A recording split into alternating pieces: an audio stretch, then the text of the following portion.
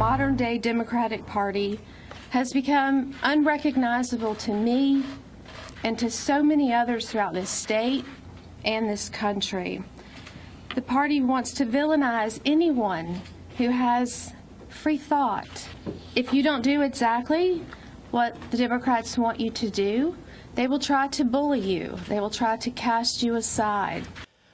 North Carolina State Representative Tricia Cotham ditching the Democratic Party and joining the GOP, giving Republicans a veto-proof majority in that state. And look who we have, newly minted Republican Representative Tricia Cotham joining us now, along with the North Carolina Speaker of the House, Tim Moore. Thanks to the both of you for being here. Representative Cotham, what was the final straw for you? The final straw has been a lot of different things, but last week after I voted my conscience in something that I believed and did not push a button that the party and the governor wanted me to vote, the attack ads that came out calling for my resignation and asking me to apologize.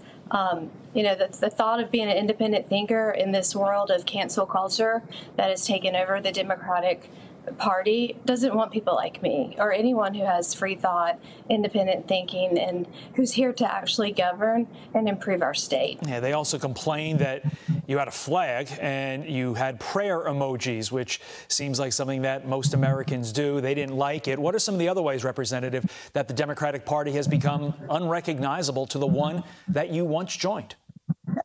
I mean, just with some of my own personal examples, I'm a very strong woman of faith. That is extremely important to me, and I display that loudly and proudly, and I've prayed several times in our beautiful chamber and had many comments and then things sent around about please do not do that, please do not pray to Jesus.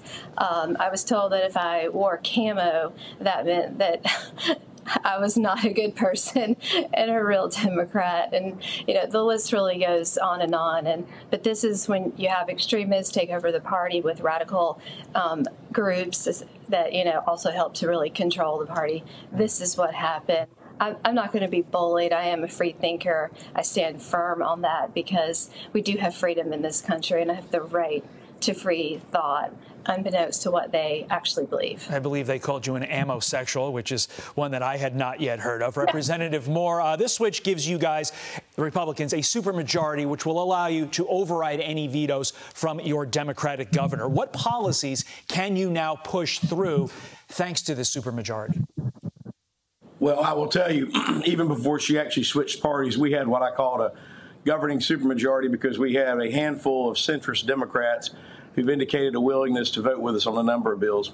I think you can expect to see us continue to move North Carolina in the direction it's been, a low regulation, low tax state that is focused on education, economic development, and really moving away from this wokeness, from some of the silliness that's out there, and making North Carolina the top state in the country for business. And I can tell you, Representative Cotham has been a part of that even before she became a Republican. And, you know, the other thing is I've talked to other Democratic members of the House, and a number of them, I think, share her sentiment.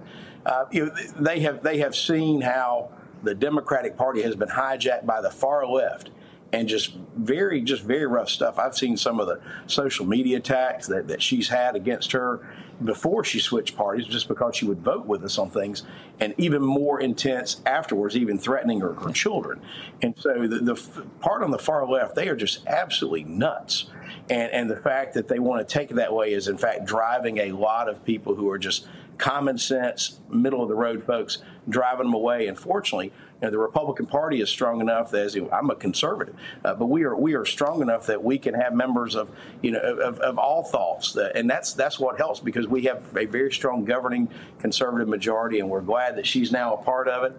And we're looking forward to more great results this year. Yeah, many on the left are asking for Representative Cotham to resign. My guess is that you're not going to do that. But again, this is just another beautiful example of the tolerant left on display when they don't get their way. Representative Tricia Cotham, Tim Moore, Republicans, both of you, thank you so much for your time. We appreciate it.